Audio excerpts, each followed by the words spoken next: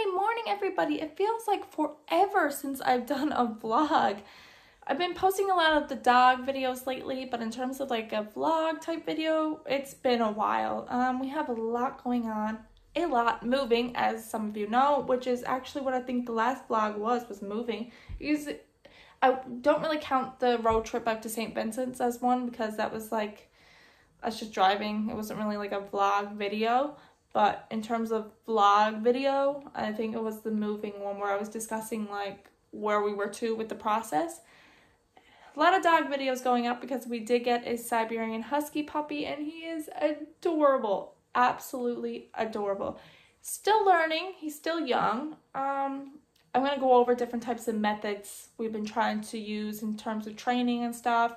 I posted one video, I can put it down in the description below, of us trying to train him in terms of biting. Watched a lot of YouTube videos saying about people using the muzzle method. I don't really like it, where you pretty much hold the dog's snout closed after they bit and say no biting or no.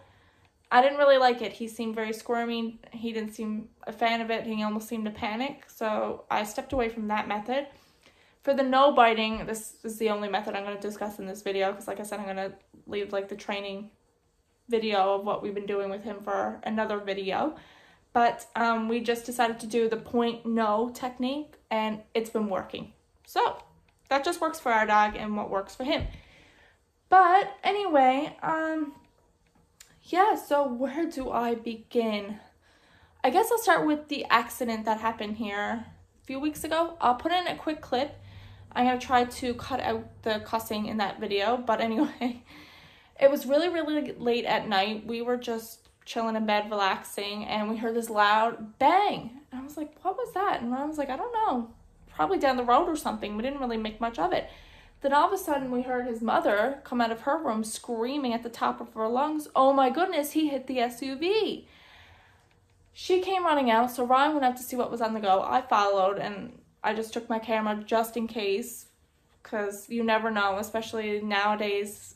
Your best friend when it comes to accidents is footage, because for the cops, for insurance purposes, it's just the first thing that clicks into my mind is, okay, like grab the camera just in case.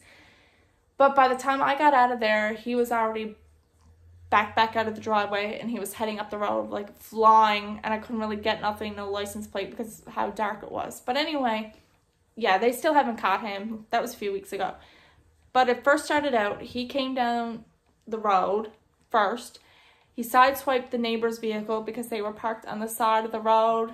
The mirror and everything on the driver's side of his vehicle was completely obliterated. And he backed into the driveway and slammed into Ryan's parents' vehicle that was parked in their driveway, drove it up over the flower bed, got a huge hole in the back from the trailer hitch, as well as all the front, the undercarriage is damaged, a lot of damage on the front, underneath, and under the hood.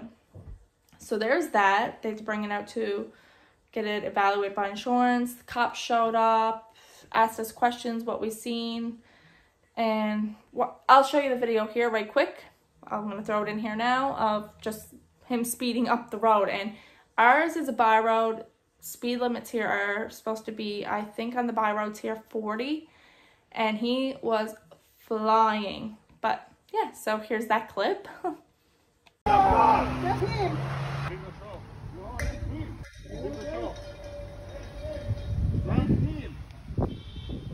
And anyway, that was that. And their vehicle got hit. Back to the house process. Everything was just moving along fine. Then we had to deal with CMHC. Down below is what CMHC stands for. You can Google it, see what it's all about. But pretty much what they do is they have the final say in terms of mortgaging and closing on a home. Everything was looking good. Thought we were going to move in October 1st. It still might look like that, but the date might go a little further depending. We had to get an appraisal in, so we did that. The appraiser came in, checked out the home. It was pretty much the appraiser to cover us and to cover the bank. So to make sure we weren't paying more than what the actual value of the home was worth and the bank was being covered. So we had that done. They went in. There's a little bit of the downstairs floor that's actually just like dirt. It's not cement or anything. It's just a little dirt room, because that used to be Ryan's grandfather's wood room. CMHC had, I guess, a bit of an issue with that. They went back to the appraiser, wanted to know how much of that floor was dirt, how much was cement, because all the rest down there is cement. It's just that one little room. That held us up for 2 or 3 weeks. Didn't get no response. And sorry, the washer's going in the background. My apologies if that's like annoying background noise, but I really got to get the laundry done. It was a busy weekend. But yeah, they had an issue with that. Appraiser was going back and forth with them. We were waiting to hear back. Okay, is it approved? Is the floor not approved? Like, can we move on to the next step? Because we couldn't send off the mortgage instructions to our lawyer until that was done. So they came back, that was all good, and then we got the appraisal price, and the appraisal price was pretty much what we were offering to pay for the home, because they were asking a little more, but then we went in with another amount because they were saying the other amount they first came with was how much the home was worth. Found out it actually wasn't worth that, and the appraiser came in with the price we went in negotiating with and thought we were getting a good deal on. So we went back to them, the sellers, Ryan's aunt, negotiated for a lower price, which they agreed upon, which was phenomenal and amazing and awesome and great. So then we had to, because you get that done, you have to do an amendment. So the lawyer, Ryan, and Ryan's aunt all had to go and sign this amendment. That has to go to the bank. The bank has to send it off to their lawyers. Then we had to wait on that. So now we're waiting to get that back and then sent off to the lawyer. So then the lawyer can have all the mortgage information it requires to then begin closing on the home for all the stuff he needs. So hopefully we're in still October 1st. I don't know. It's kind of like, I'm really hoping for it because I want to be in for our anniversary, which is October 2nd. That's our wedding anniversary and our, I guess, dating anniversary. So I'm hoping to get in by then. Fingers crossed. Fingers really crossed, guys, for that. Next, more news. So Ryan might be buying a Legend race car for next season. Here's actually a quick video of him driving the Legend race car for the first time. It's adorable. Like, my heart melted. I'm really hoping this pans out and he's able to make payments on this car. We're trying to just negotiate back and forth with Ryan's friend who owns the car as of right now, and fingers crossed. But yeah, I do have a video of this uploaded already of Ryan driving the car, but I just wanted you guys to see this real quick clip. I love it. It melts my heart, and I really hope I can do this for him. He does so much for me and him and for our 2 dogs, which I have more news about that as well. But yeah, like, I really hope this pans out good. But yeah, here's that quick clip.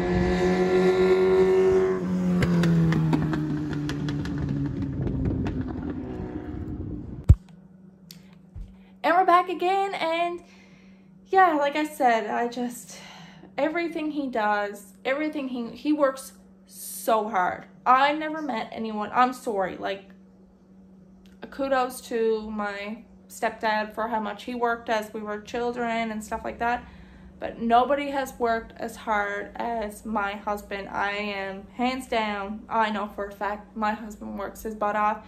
There's times it makes me kind of sad because I want him home to spend time with me and with our dogs.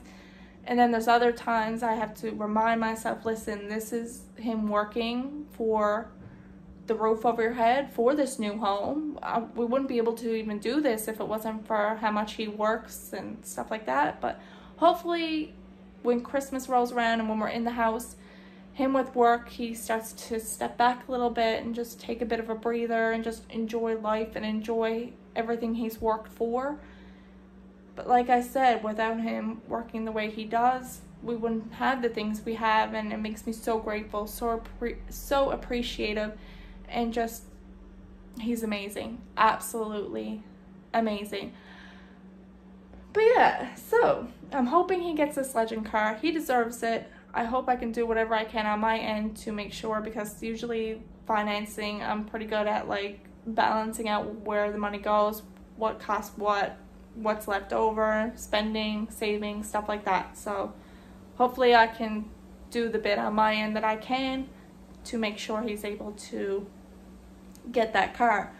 Next up on the list is the dogs. Yeah, so we ended up getting a Siberian Husky, as you guys know, a little while ago. Lots of videos of him up right now, and there will be more. We have that dog. We have Jersey. We are actually getting another dog, which is on Belle Island. We have to take the ferry across to go get her. It's a female. It's a German Shepherd Lab mix.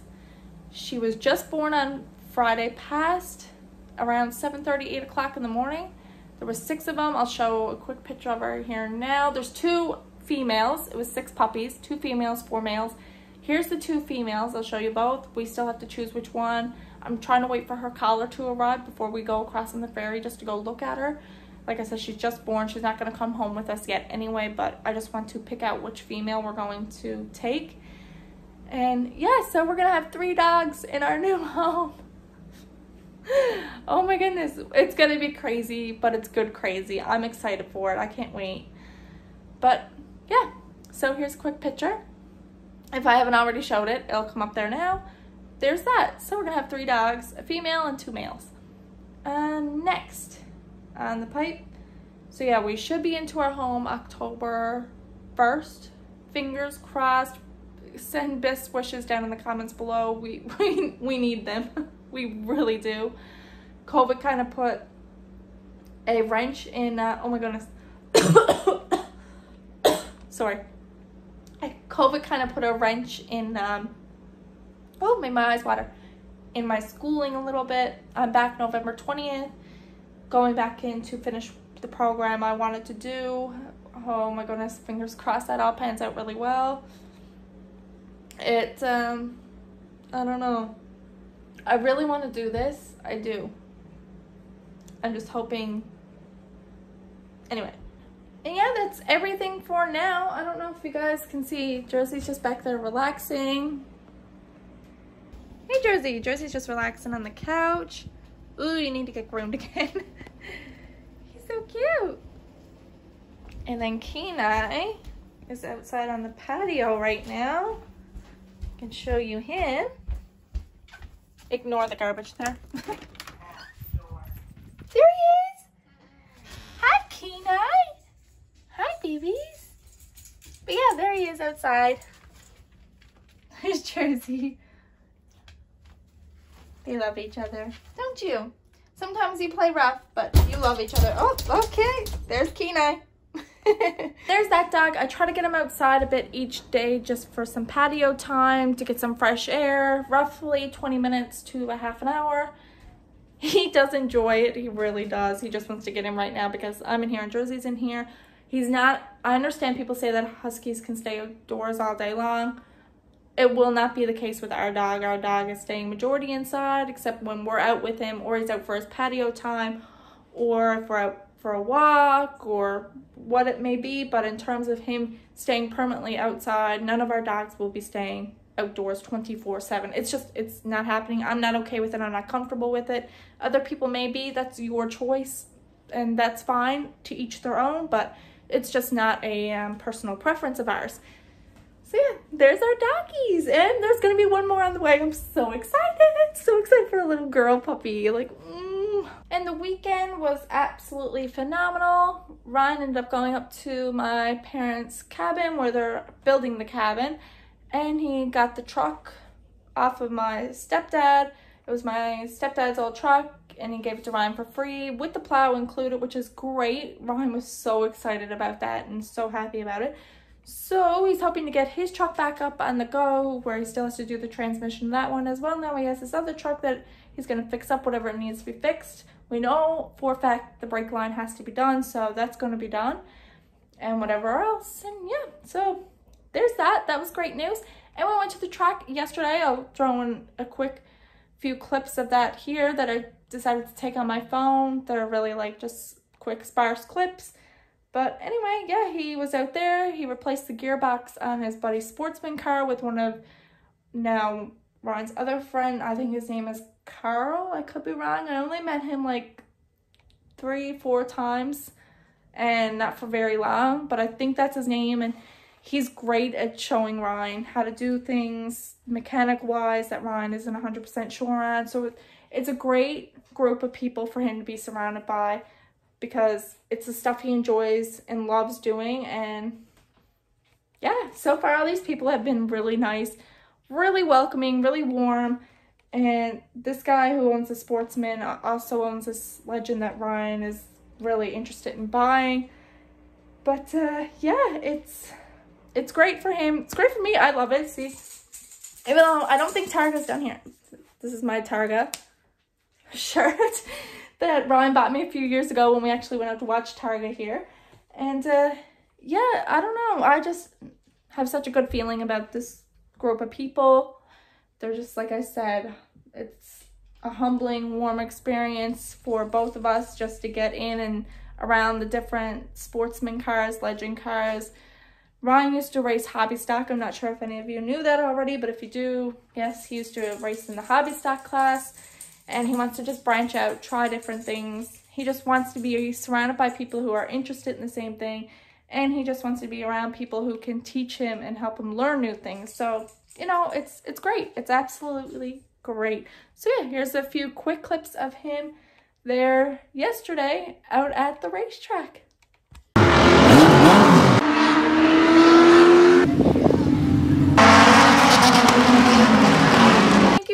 For watching this video, guys. Hopefully now the next video will be uploaded before we move. If not, the next video you might see will be in our new house, so we'll see. Anyway, take care, guys. Bye. Mwah.